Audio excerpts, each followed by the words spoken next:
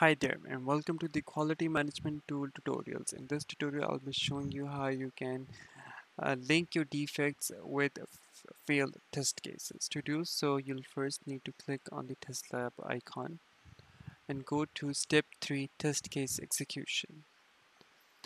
Here you can select the test case you would like to associate your defect to.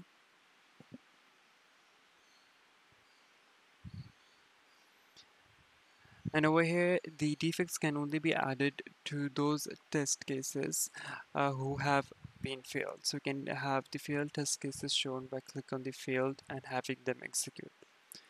Here you have the option that you can add a new defect or you can attach the pre-existing defects. Upon clicking the add defect, you'll need to fill out all of the forms, the actual result, the comments, who do you want to assign to the priority, the defect viewers, any attachment or videos for it. Or you can click on attach existing defects, select the appropriate build, and then select the module, and then select the defect, and click on attach.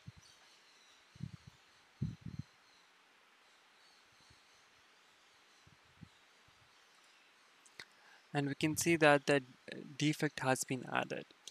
We can also attach some files as for references. To do so, we'll click on attach files, choose a file to upload, click on save. And we can view these attached files by clicking on the attached files icon. And we can view these by clicking on their name, and we can see that the attached file.